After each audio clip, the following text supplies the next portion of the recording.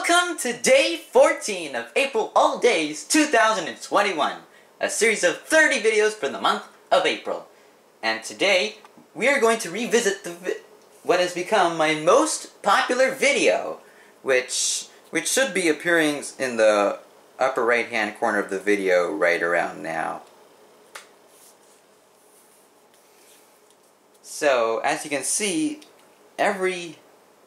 there's been quite a lot done to the bells, and of course, we have this new addition.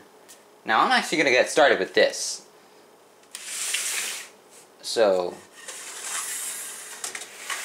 this is as best a depiction I could do of the John Wanamaker Founders Bell. I think it's in Philadelphia. Let me know in the comments below.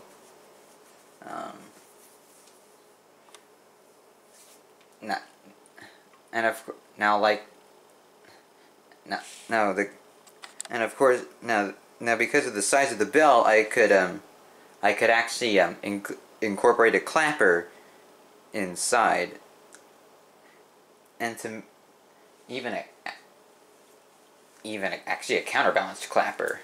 As you can actually see the counterbalance towards the top of the bell, or what would be the top of the bell. The clapper is currently resting against one end of the bell, but instead of the two wheels that would be on either side, I only had one of these, so I just had to make do.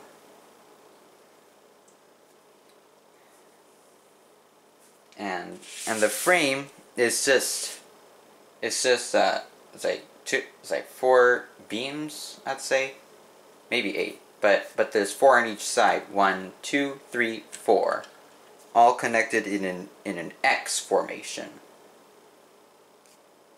It's a side profile. So that's the new bell to my. So that's the newest bell. Although I've actually had this particular bell for quite a while now.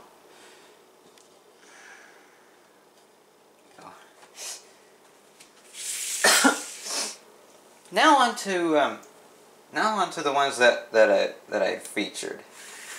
Beginning with this one. Beginning with these 4. Now these were respectively the 2nd, 3rd, 4th, and 5th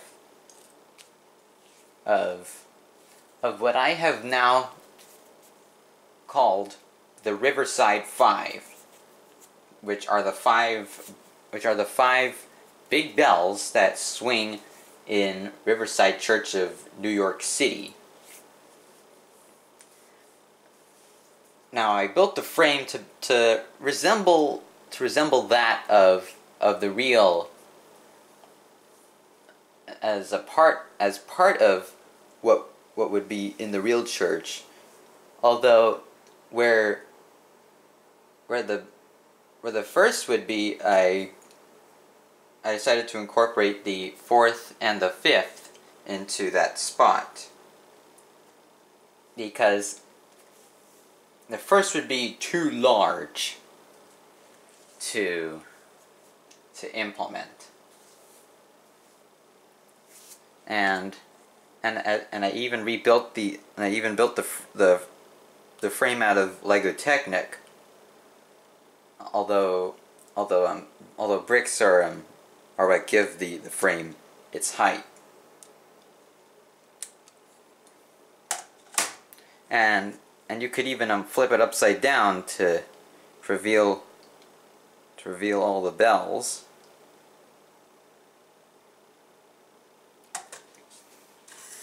And last but not least, the first. And of course, this is the big bourdon,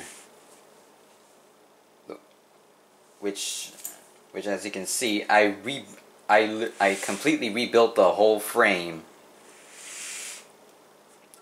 So as you can see, got some struts on each corner of the frame to help with stabilization, all that. Got the central pillars, and I even added the two hammers that would have been on either side of the bell. So I believe the left one would be for the carillon, and the right hand one would be for the clock hammer.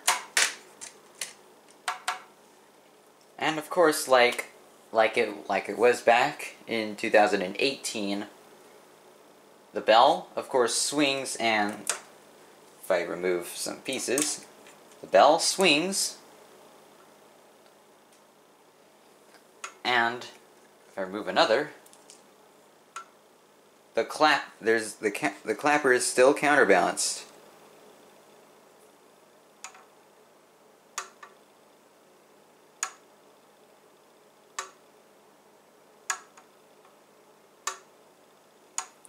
So that will be it for day 14 of April All Days 2021. And so if you actually kind of like this video, be sure to give this video a thumbs up. Let me know what you think in the comments down below, and don't forget to subscribe.